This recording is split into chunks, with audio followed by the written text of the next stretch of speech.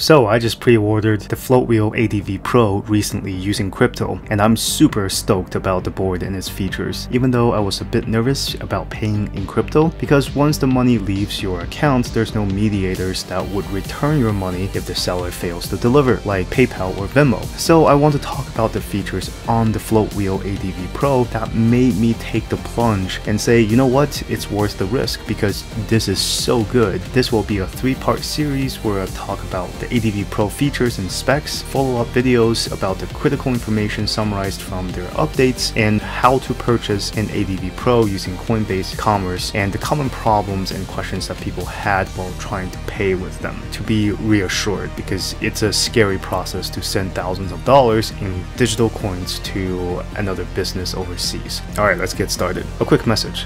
I'm giving away one of my electric skateboards worth $500. If you never tried one before now, it's your chance to get it for free. All you have to do is to be a subscriber and comment on the video. Additional information on the giveaway is at the end of the video. There are so many things I am excited about the FLOATWHEEL. This list is my top 10 things about the ADV Pro that made me take the risk and throw my money at them.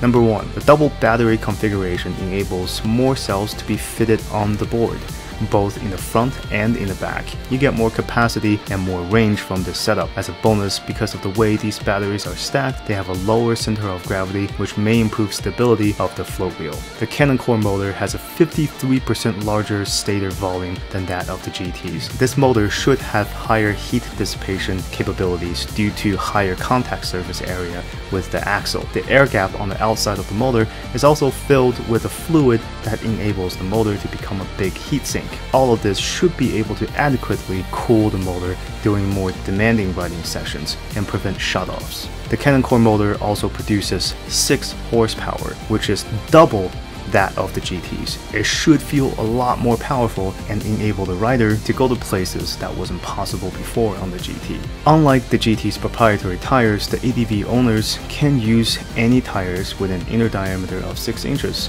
More choices is always a win for consumers. It's VESC or VESC powered, which means it's open source. You can open it, play around with it, adjust settings on it, and optimize it to your needs without worrying that your wheel might be bricked by the manufacturer. The adjustable aluminum rails might look really close to some of the aftermarket rails, but they look so well crafted, even without any coatings on them yet. The rails can be adjusted higher for off-road or be lowered for stability and speed, all while giving the wheel a unique look. I will probably paint mine bright yellow after I get it to make it look more unique, like my previous one wheel. Rest in peace, Bumblebee. FLOATWHEEL integrated and updated foot pads to prevent ghosting through the implementation of larger gel dots that separates the sensor layer from the contact layer on the foot pad, and through additional gel separators lined around the outside edge of the sensor pads, which the GT doesn't have. The compartments are watertight, and as a second layer of protection, all the ESCs and electronic components are coated with hydrophobic materials, so you can shred even in a hurricane, I guess. All parts are available to purchase separately if you need replacements. Nothing is going to get bricked if you unplug something by mistake. Also, there's no need to spend $600 on a simple BMS repair by sending the board back, because you can always do it yourself. Lastly, the battery pack delivers 84 volts from a 20S battery configuration. That's a lot of voltage going to that motor. For reference, GT uses 75.6 volts on an 18S battery configuration. On paper, the FLOATWHEEL team seemed to address nearly all of the GT's and FM's problems that most riders hate. Is FLOATWHEEL the Robin Hood that we have all been waiting for, or are they a patent-infringing copycat? Find out on the next Dragon Ball Z. No, I'm just kidding.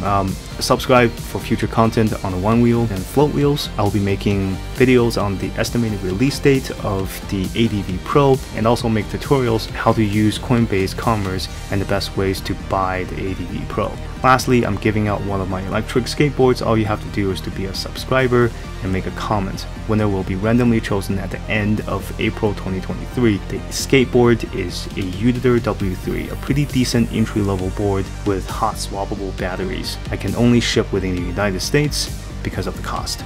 So thank you, best luck to you, and see you on the next one.